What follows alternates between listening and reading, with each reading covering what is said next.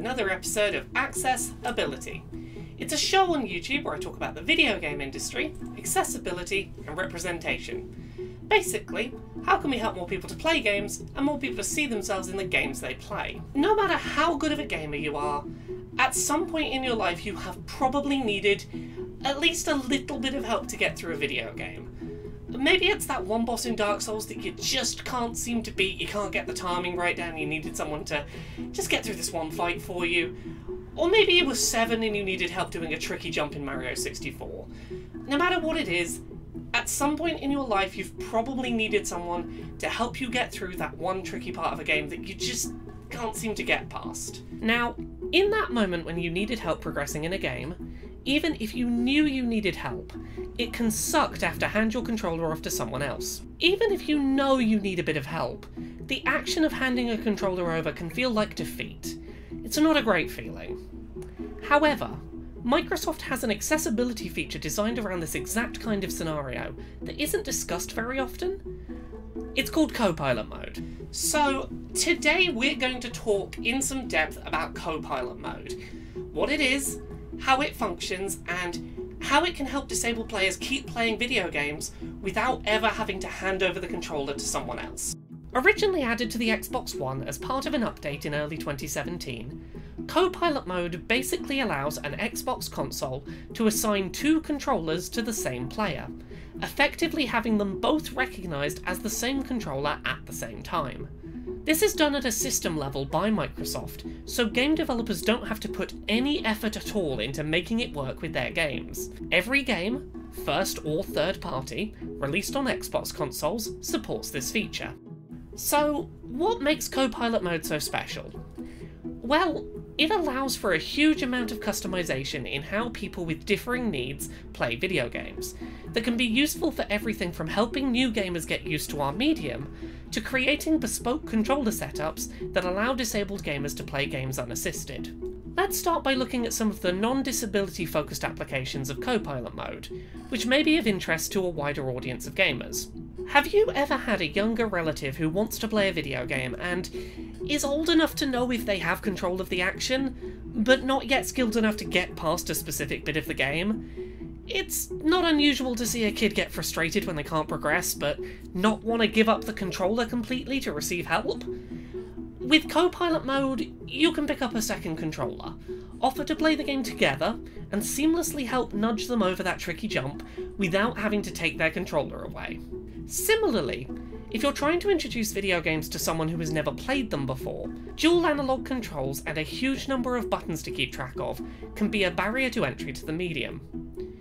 Copilot mode allows a second player to take care of some of the trickier functions, like controlling the camera or managing QuickTime events, while the new player can get to grips with the basics of interacting with the world, with a few fewer things to manage. However, where Copilot mode really shines is as an accessibility feature for disabled players. It's implemented at a system level, which means that even if a third-party game on Xbox hasn't been designed with accessibility features in mind, Copilot mode offers up a bunch of different ways to customize your experience that can help to make it accessible, even where the developers themselves have not made that effort.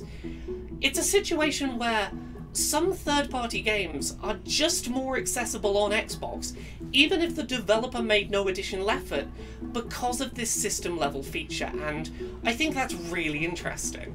So, let's look at some of the methods of play that Copilot mode opens up for disabled players, and why I would love to see Sony and Nintendo adopt similar system-level modes for their consoles as well. Firstly, and perhaps most obviously, Copilot mode allows for 2 people to divide up in-game actions between them. This might sound obvious, but this allows for circumventing a lot of common accessibility issues in games. Let's say you're playing an action game that features no option to disable QuickTime events or button mashing sequences that you personally cannot complete. You can hand a second controller to a friend, play the game 100% solo, and have a friend there simply to jump on any QuickTime event moments as and when they pop up. You don't have to scramble to throw the controller to a friend with 0 warning. They've already got the controller, ready to do that one bit of the game that the developers didn't give you an option to disable. If a game itself doesn't let you avoid an aspect of that game, and you have a friend around, You can simply give someone else responsibility for those actions. Beyond that, Copilot mode allows disabled players the option to spread their controls out into positions they may find more comfortable to reach. With a single regular controller, your buttons are all set in static fixed positions, and if the position your button is in isn't accessible, you're out of luck. Copilot mode allows players to spread their buttons and sticks out, change their orientation, and, with system-level button remapping, even change their functions independently. If you can't use one of your hands to operate one of your analog sticks, you could place a second controller on the floor and use your foot to move that stick. You could place a secondary controller sideways on the table and map your triggers to its face buttons. There's no end to the ways you could orient and map a second controller to offer new ways to access certain button inputs, which allows for a lot more player setup control.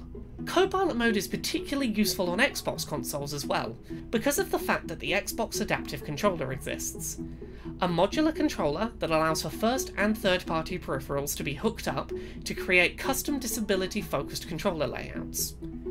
By allowing players to tell the Xbox that their regular Xbox controller and their adaptive controller are one and the same controller, players are able to integrate their existing controller into their accessible setup, and in some cases avoid purchasing extra peripherals needlessly. If you're a gamer who, for example, simply can't use your controller's triggers, you could use the regular controller as normal, then the two big buttons on the base adaptive controller with your feet in place of those triggers. It's all about customization and choice, and making it so as many games on the platform are as accessible to as many people as possible. Copilot mode is one of those accessibility features that seriously comes with no drawbacks. It allows for games to be made infinitely more customizable, to be played in a wide variety of extra ways, and I wish every platform holder would take advantage of this, because it simply makes every game more accessible, whether the developer has made an effort to or not. The idea that Microsoft has implemented something on the system level that makes third-party games that have no accessibility features more accessible on their console, that's the kind of steps we should be taking to make games more accessible. I mean, we should be expecting individual developers to make their games more accessible anyway, but like, until every developer gets on that train, system-level console fixes are a wonderful step forward. Both Sony and Nintendo have system-level button remapping on their current consoles, but Copilot mode is just a step further forward. It allows for a lot more customization of controls and a lot of additional ways to play games. And, you know, I'm not usually one for saying console manufacturers look at what your rivals are doing and just kind of steal it, but with accessibility support, I think that's okay to say. Sony and Nintendo, look at what Microsoft is doing with Copilot mode and find a way to do that yourself, because right now, in many ways, Microsoft is the most accessible place to play third-party games, even if they're coming to your systems as well, and you could do with learning from them. You could do with being accessible in this same way. That's a good thing for everyone.